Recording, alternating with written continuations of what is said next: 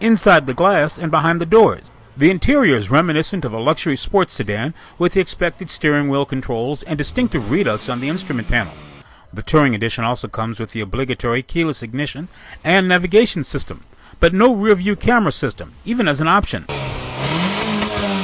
And under the skin is a different approach to power plants. The MAZDA6 breaks down into two models, the MAZDA6i and the MAZDA6s.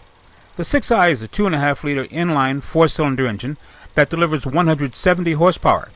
In a week of city driving, it delivered an average of 24.2 miles to the gallon.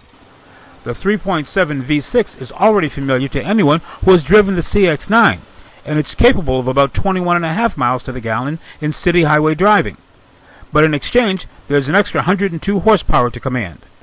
While it's not whisper quiet, it is reminiscent of the 929 sedan, which went away in the mid-90s when Ford took a controlling stake in Mazda. This version of the MAZDA6, with a new look and more aggressive engineering approach, may just be what is needed now that Dearborn is not involved in the process as much anymore. This is Greg Morrison.